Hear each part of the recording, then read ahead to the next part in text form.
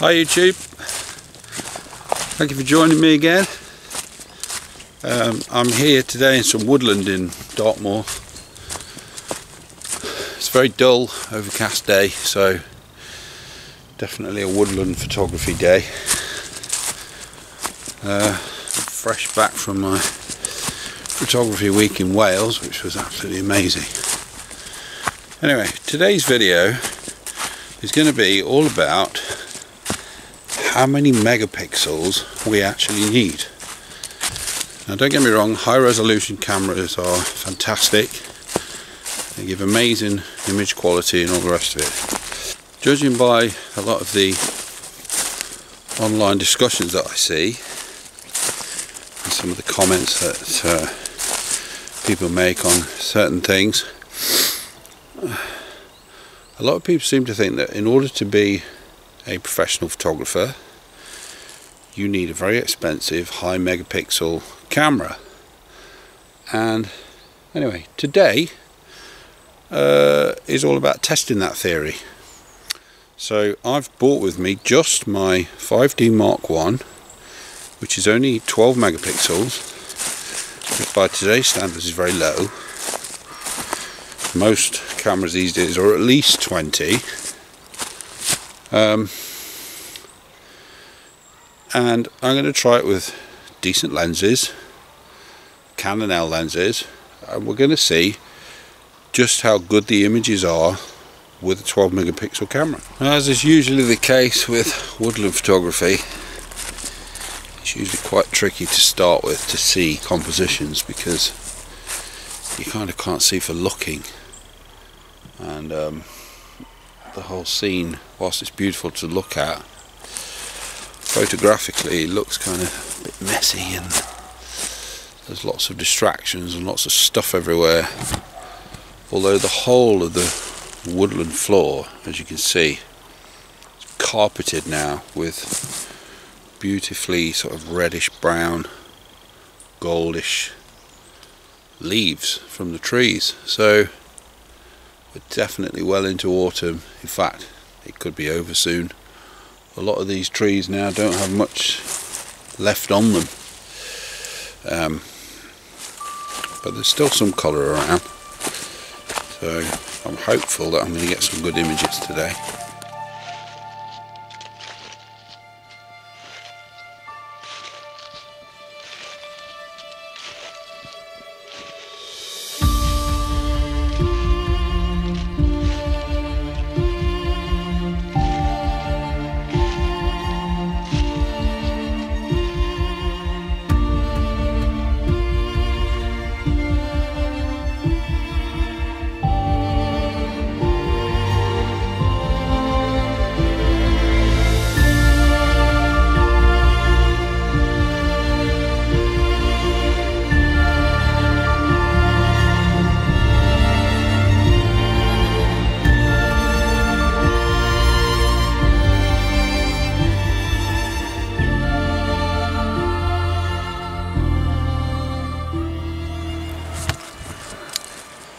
Well, I couldn't really find much of anything up there to photograph, so I've come down towards the lake. Hopefully we can get something down here, something with some nice reflections or something like that.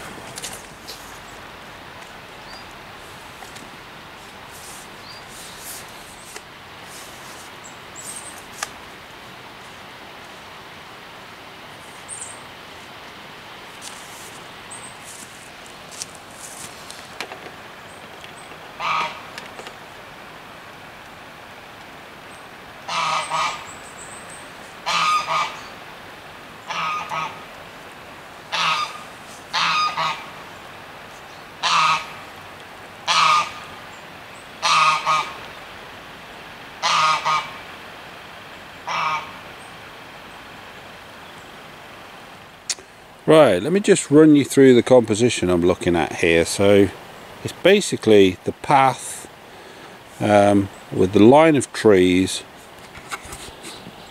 where they hang over the path. There's beautiful yellows and golds. There's still some green left, and then the floor or the path is carpeted in those beautiful reddish brown golden leaves. So that's my first composition. Okay, so a camera like the 5D Mark I certainly has some limitations by today's standards, and I'm just going to talk about those for a moment. So first thing is there's no live view, so therefore manually focusing is a bit tricky because you've only got the viewfinder to work with. Now what I always found with this camera is that the autofocus was always very good, especially if you engage all 9 focus points so that you get focus points across the frame.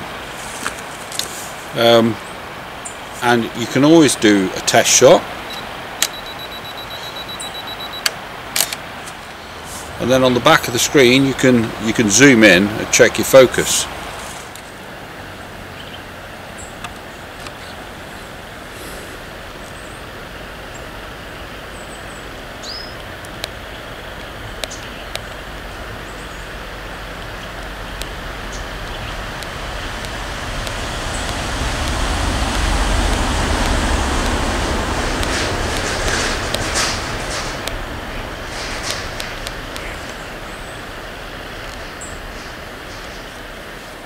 So yeah, there's going to be limitations that you're going to have to work around with using a much older camera like this.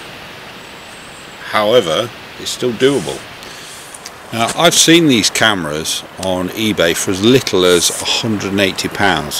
So that's a full frame pro level camera, and it was a pro level camera when it was introduced back in 2005, I think it was. That's a pro level camera for less than £200. If you couple it with a couple of decent lenses, then you're going to have a great system to get you started.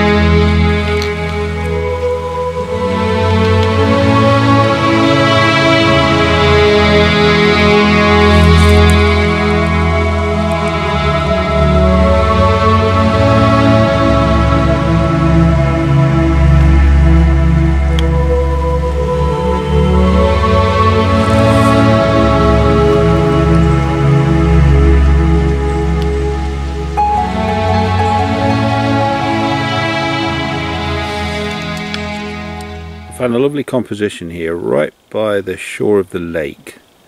So it's these group of trees, these gnarly looking trees running along the shore of the, literally growing out of the shore, and then you've got the beautiful reflections, and then if I just tip the camera up you can see I've got sheep's tor towering above us in the background, reflecting into the lake. So I'm keeping, let me just tighten this up a little. That's more like it. So I'm starting with these roots in the bottom right of the frame, and the branches kind of stretch out across the frame, and then we've got the reflections. And I'm shooting at f11, ISO 50 and 1/4 of a second.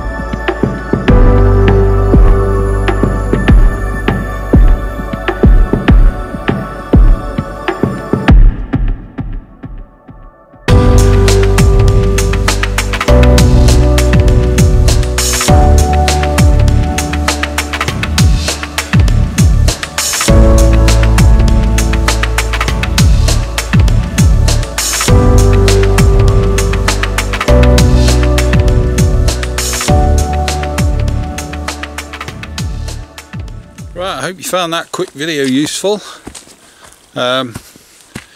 So if you are somebody that wants to get into full frame digital photography and you're on a tight budget, then certainly a camera to consider, 5D Mark I. Like I said, it has some limitations, but you can work around them and still get some cracking images. Or if you want to get into professional photography and you want to go full frame, it's certainly an option, certainly doable. You don't have to be put off by the cost of expensive modern cameras. Anyway, hope you like that. It was just a quick one. Thank you for watching me. If you like my content, don't forget to hit that like button and the subscribe button, and definitely leave some comments. Let me know what you think, and I will see you in the next video.